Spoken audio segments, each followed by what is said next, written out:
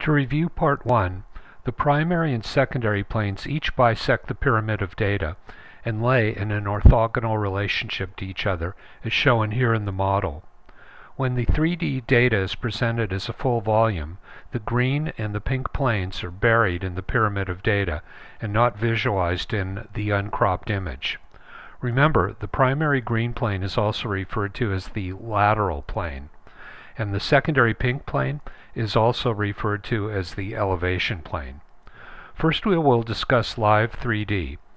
In Live 3D, the volume of data is not a complete pyramid. While the entire green plane is fully represented, only 50% of the secondary pink plane is represented in the volume at any one time. The 50% of the pink plane which is represented can be selected with the back, center, or front button on the right touch panel. The terms front, back, and center can be thought of as specifying a location relative to the blue P marker on the secondary pink plane.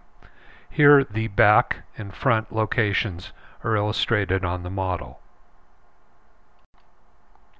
Since only a part of the full elevation plane is selected in Live 3D, only a wedge of data is displayed as opposed to a full pyramid.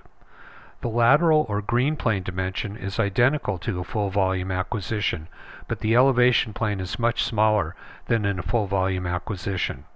This results in a wedged-shaped volume. The smaller data acquisition of Live 3D allows the machine to present volumes with higher frame rates and better temporal resolution.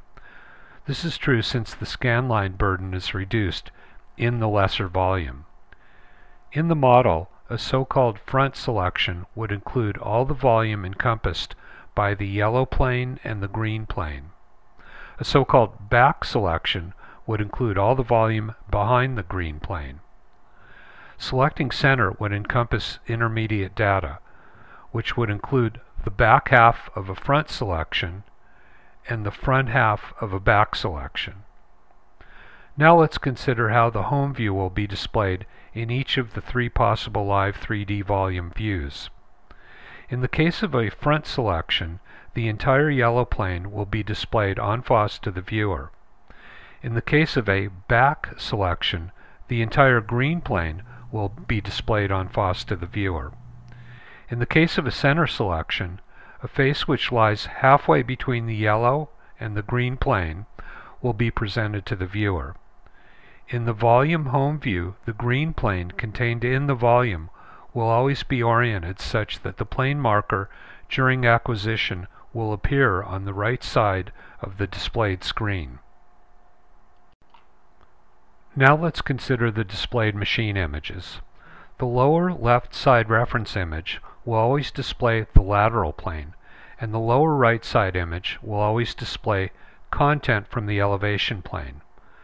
The lower left-hand reference image displays a plane equivalent to the entire green plane of the model, regardless of whether front, back, or center is selected. The lower right side reference image will always display an image which is some section of the pink plane in the model, but never the pink plane in its entirety. Note that, in general, these reference images will be different than the surfaces of the volume displayed in the top center screen. This latter point may be confusing, so let's go through each selection step by step.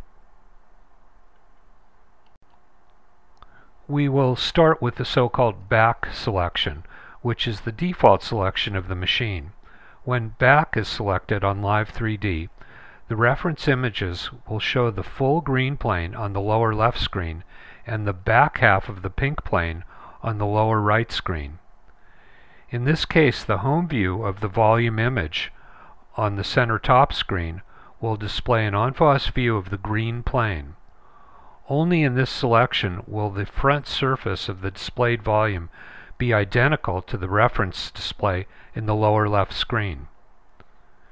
If the volume image is rotated slightly about an axis running from the top of the screen to the bottom of the screen, then one of the two elevation sides of the volume will be displayed.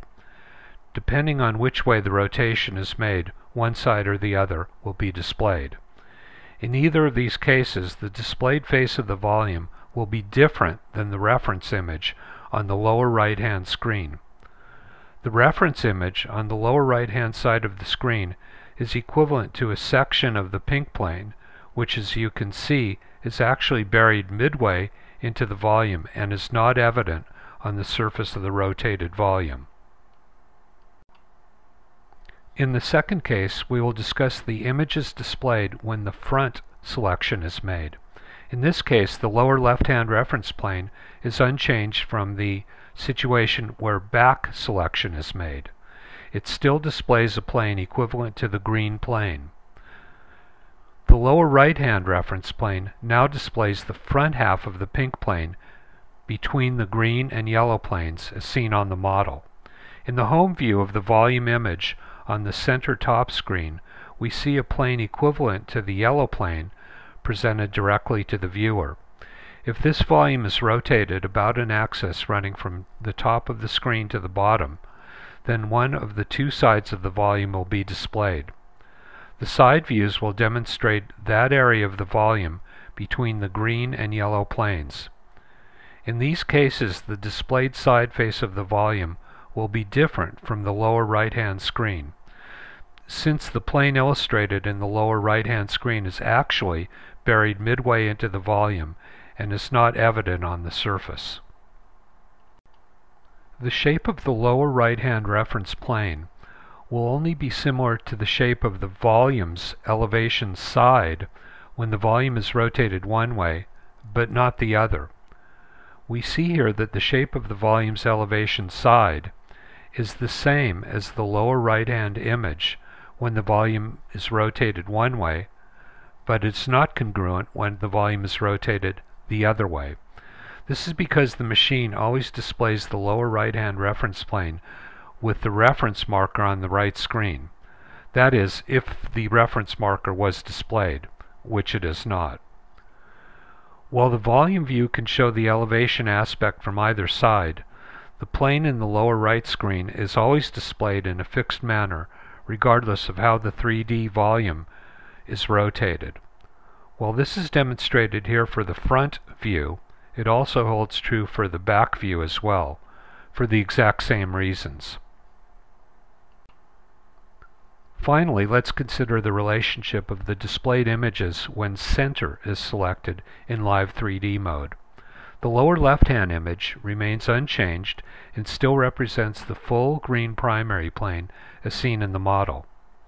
The lower right-hand image now shows a plane equivalent to the center section of the pink secondary plane in the model. In this case, the plane displayed will be limited to the middle 50% of the pink plane. It will not include the front 25% or the back 25% of the pink plane. The 3D volume home view on the top center screen will show on its face a plane equivalent to a plane found somewhere between the yellow and green planes in the model. If this home view is rotated to one side or the other, only an intermediate wedge will be seen. Again, any surface on the 3D home view will be distinct from the reference planes shown below, since these reference planes are again buried in the 3D volume and not evident on the surface. In our next video, we will build on what we have learned so far and show how the default MPR green, red, and blue planes relate to our acquisition volume.